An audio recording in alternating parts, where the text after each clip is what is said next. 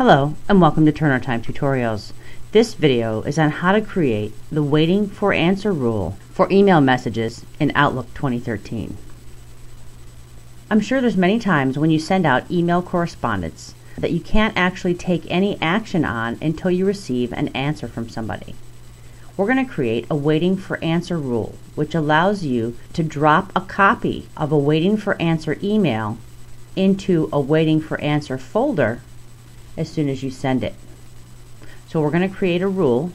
I'm currently looking at my inbox. I'm going to left click on rules, and at the bottom I'm going to left click on manage rules and alerts. I don't want to click create rule because if I were to do that, only a limited amount of selections are available. And left click manage rules and alerts. It's going to bring up the rules and alerts dialog box.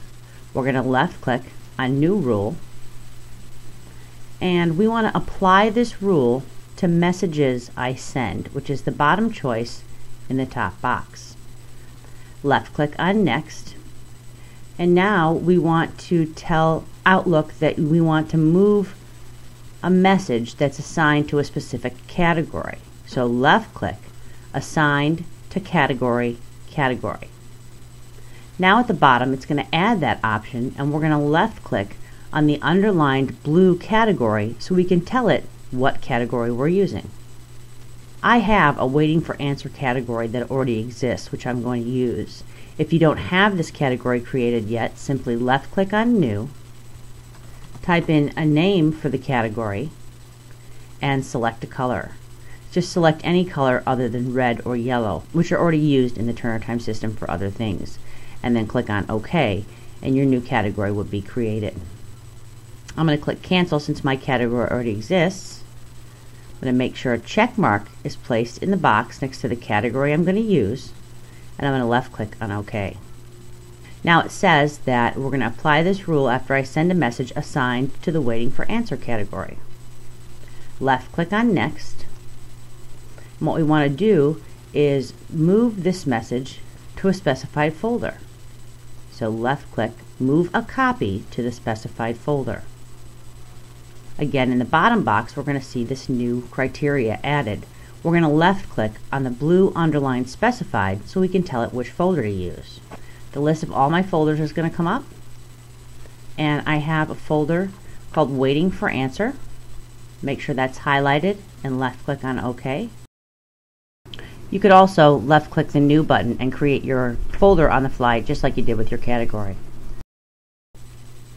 And now we're going to apply this rule after I send a message assigned to the waiting for answer category, and we're going to move a copy of the message to the waiting for answer folder.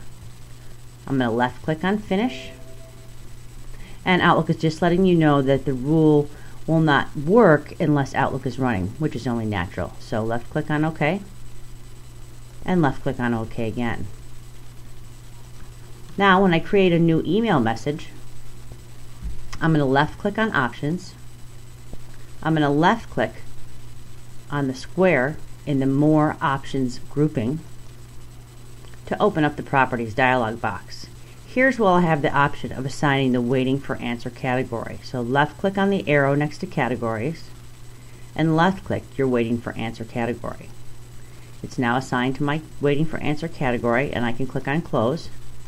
And I'm going to go ahead and just send a test email to myself to show you how this works. And I would just compose my emails I normally do and send it as I normally do.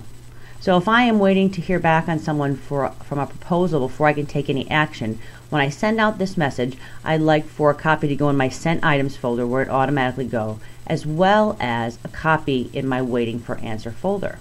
So I'm going to send this message. I'm going to go into my waiting for answer folder, and you can see that here is my test message. So I could open this up and say, oh yes, I was waiting on an answer from John about this proposal before I could take any action, so I can use my waiting for answer folder to follow up on emails. Creating a rule is quite simple and very helpful to keep you effective using email. If you have any questions, please email info@getturnertime.com. Thanks for watching and have a productive day.